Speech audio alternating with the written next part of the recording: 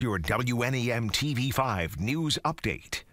Good afternoon, everyone. I'm Colette Boyd. Here's a look at the top stories we're following today.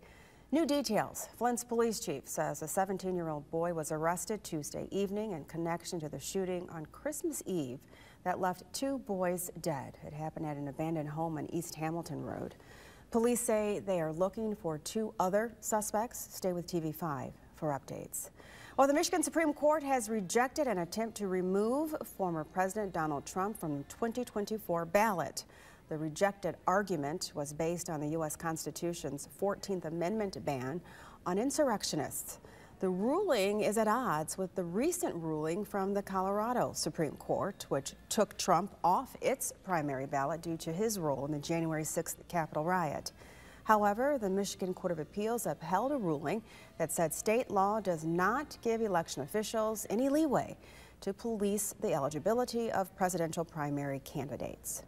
Well, an audit finding the Michigan Unemployment Insurance Agency paid hundreds of millions of dollars to people who were ineligible. Well, according to the findings from the Office of the Michigan Auditor General, between January 2020 and October 2020, the state paid $245 million to people potentially ineligible, including those who are dead or in prison.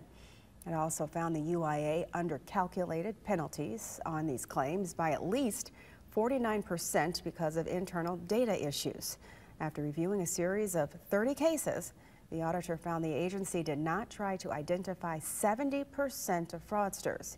The agency says leaders are aware of the issues and promise to correct them. Now here's Matthew with a look at your forecast. Thank you, Colette. As we go through the rest of today, we are still expecting some showery and damp weather here in mid-Michigan, especially west of I-75. That's where the majority of the rain development for the afternoon has already been taking place. And that's where most of it will be for the rest of today. Still just a few lingering areas of some drizzle or light rain even into the eastern thumb as well. But notice here in the first alert hour by hour, eventually once we head into the evening and the overnight, we'll start to see this breaking up for us just a little bit. So a little bit of that pause in the rainfall for tonight, but there will still be some fog rolling through. And as we go into your Thursday, another round of scattered showers develop. Those will be moving from east to west across our area. And then on Friday, potentially a few lingering showers too as a weak boundary moves in from the north. Once we get behind that, then we'll be able to dry out into Friday night and Saturday. This is all still under that influence from that storm system that's leaving the Great Plains at the moment. Now our rain totals for today and tomorrow, by Thursday evening, we still are expecting some of the areas in central Michigan and northern locations too that could still potentially pick up over ½ of an inch of rainfall. Otherwise, Owasso, Flint, and Lapeer still sitting at the lower end for those rainfall totals. Again, that fog that rolls in for tonight, the thumb, even right around the Great Lakes Bay region and into Flint, some of the same areas where we saw that fog earlier today. So definitely going to be another foggy start on Thursday. Temperatures also staying steady for the rest of today in the lower to middle 40s. We only fall down to 40 for the low tonight, then 42 for your high on Thursday. This temperatures barely moving at all from tonight into tomorrow. Eventually behind that boundary on Friday, we'll start to cool down through the weekend. We're still on track for highs in the 30s with lows in the 20s through the weekend, and especially as we kick off the new year.